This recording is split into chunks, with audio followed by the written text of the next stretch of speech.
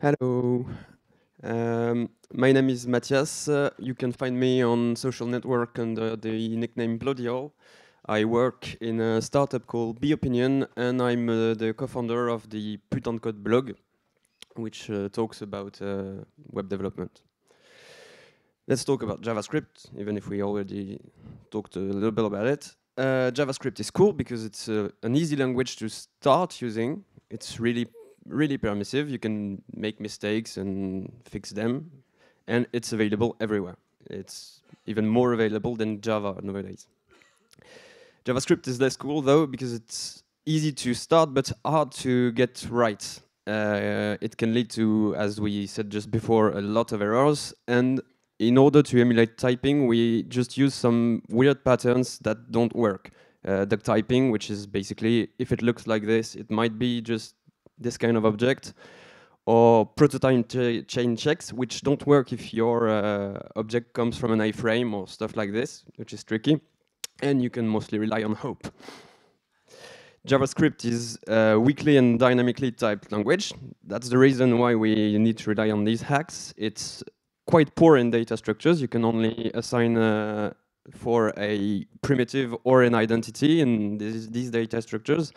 And all of this makes JavaScript a really unsafe language.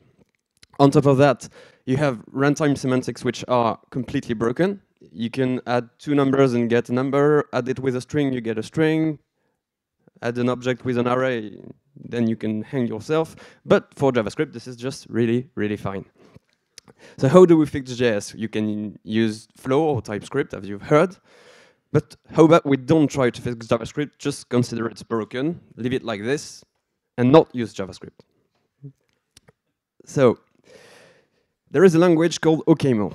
OCaml is cool because it is a strongly and statically typed language, and it has a powerful inference, which means you don't have to write all the annotations.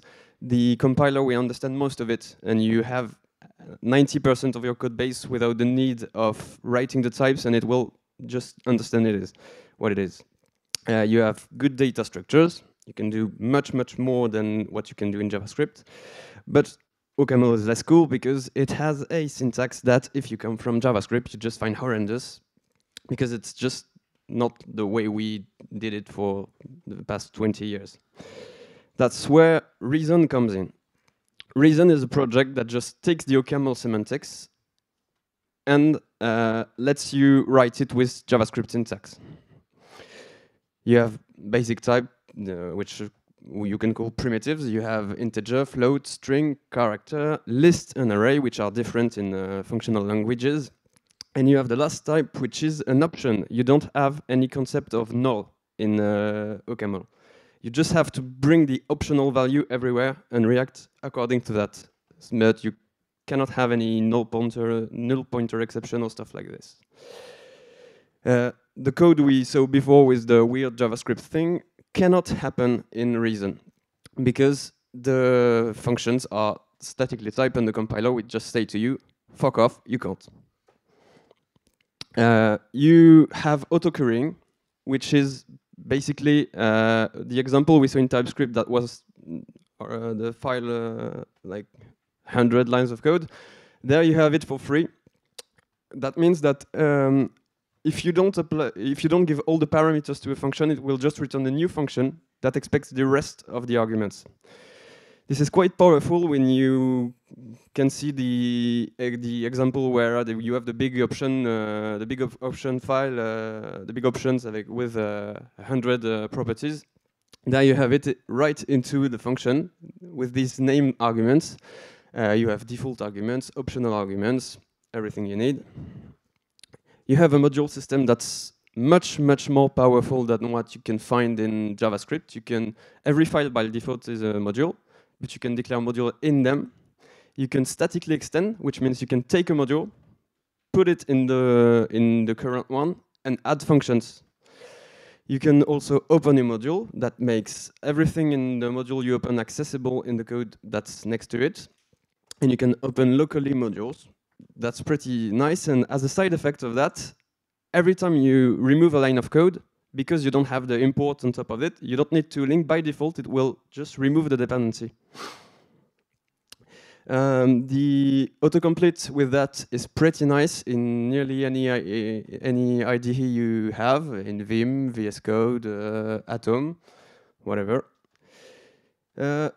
One particular thing when you come from JS is that the equivalent of objects, which are called records, have a finite number of keys. You can't just say it can have a name and I can not define the age property, it will be fine. No, you have to declare it.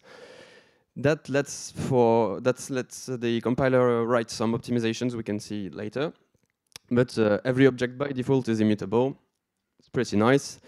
And the compiler, I don't know if you see it, but it's able to guess what kind of type, what kind of object you meant, and it will just say, you added a field that's not in the type, or you are missing a field. You have variant types, which are basically the unions we saw in the talk before. Let's say you have the example of a message on a chat. You can send a text, a media, and a with.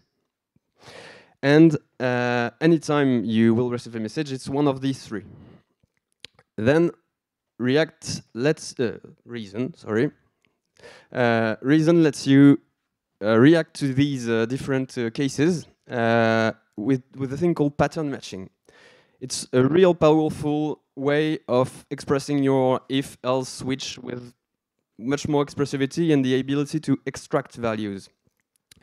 In this example, I have the same type I declared in the previous slide, but I only handle the text and the media, so the compiler can tell me you forgot a case. And it can be really, really complex. You can say, you can extract the values. I could say if the URL is this precise URL, I react this way, and you just eliminate some need for tooling because it guesses what cases you forgot. You have, by default, everything is an expression, local scopes, implicit returns, so you can have these patterns without needing to invoke a function immediately as you would do in JavaScript. And you'll tell me, okay, that's nice, that's in another language, but I need to work on a browser because I do JavaScript. BuckleScript is a project in the Reason toolchain that takes OCaml and returns JavaScript, and it's faster than the vanilla JS framework. It makes optimizations you wouldn't do by hand because it's able to do it, and it's a compiler after all. And in general, in high-level programs like the ones we do in JavaScript, immutable and functional code is generally faster. The optimization I was talking about before is that because we have a finite number of keys in our object, name and age, the compiler is able to represent it in the form of an array, and then always say the 0 key is the name, the 1 key is the age. So you have a very, very, very small memory footprint. I did some benchmark yesterday comparing the exact two same versions of a thing in JavaScript and in Reason, and the memory footprint was twice as, divided by 2. I don't know how to say that. It sounds cool, but you might not want to rewrite everything from scratch because you already updated React router once and you don't want to do that anymore.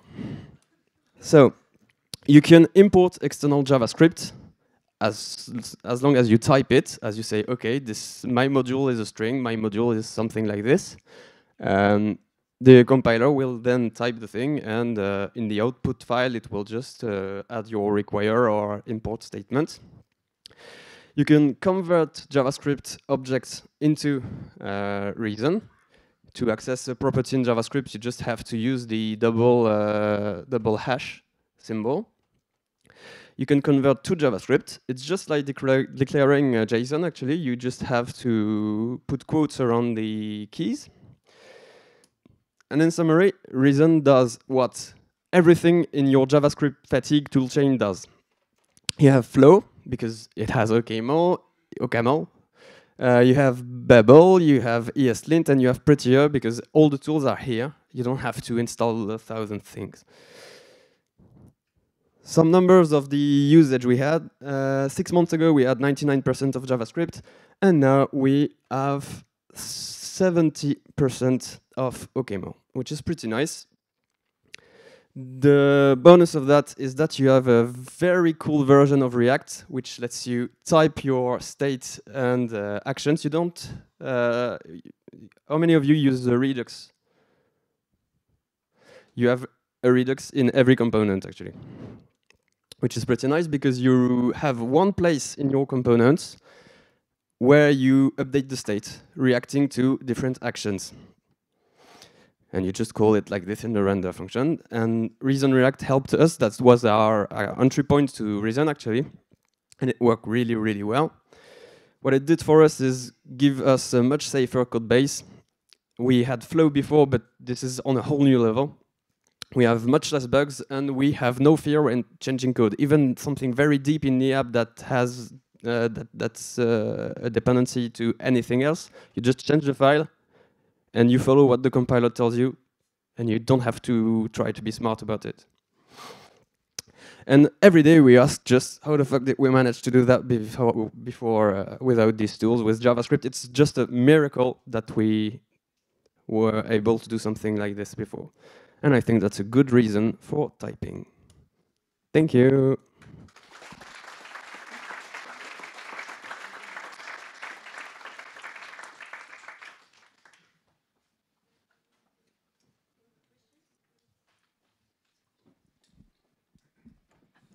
All right.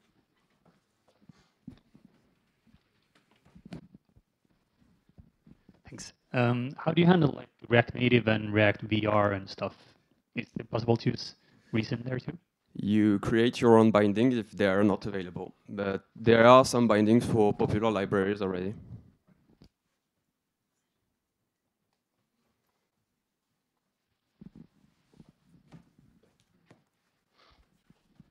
Hello. Can you tell us something that you really didn't like about Reason? Hard, really hard.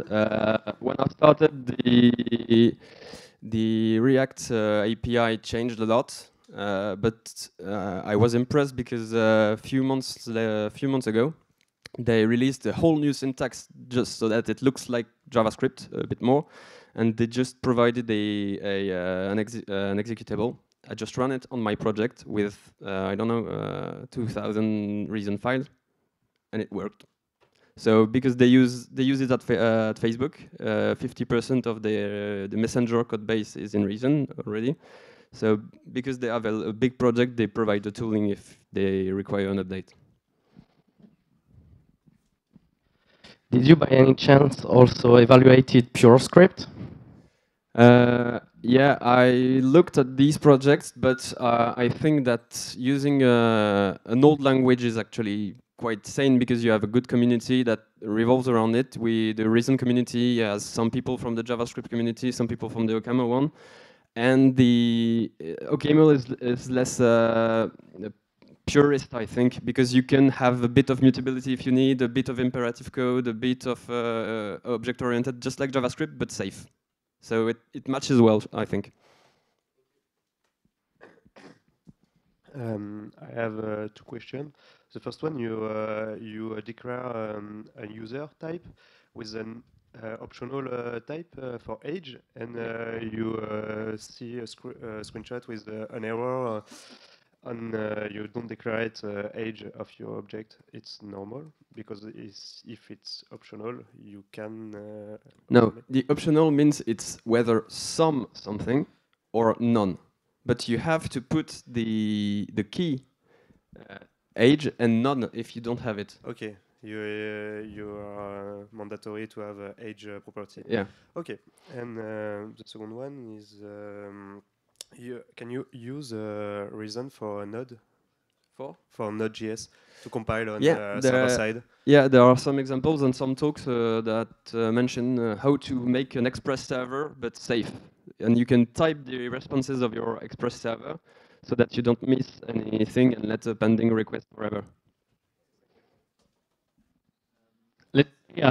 Let's say I have a big project using React, Redux, I have Babel, ESLint, Prettier, all of these things. Where can I start using Reason Do you have any advice on the Redux store on one component? I say the Redux store should be your the last thing you do. You can start with small components just to see if you like it, or that's first thing, and then you can incrementally add stuff. But you can replace files, existing files, and after that, it's anything. I just don't recommend you do that for very important part at first, because if you're not very familiar with the language, don't put your business logic at risk. All right, last question. A question about how big is the community around that technology? Is it bigger or smaller than the two others we saw this morning, just before? No, for now it's very, very small. It's a small community, but it has backing from Facebook, and I can see some well-known people in the JavaScript community just coming because of the curiosity, and it's a progress. I think React, we had prop types, we just were more curious about the rest. Then we learned Flow and TypeScript, and this is just the next step, and having much safer code because it's built in the language. Thank you.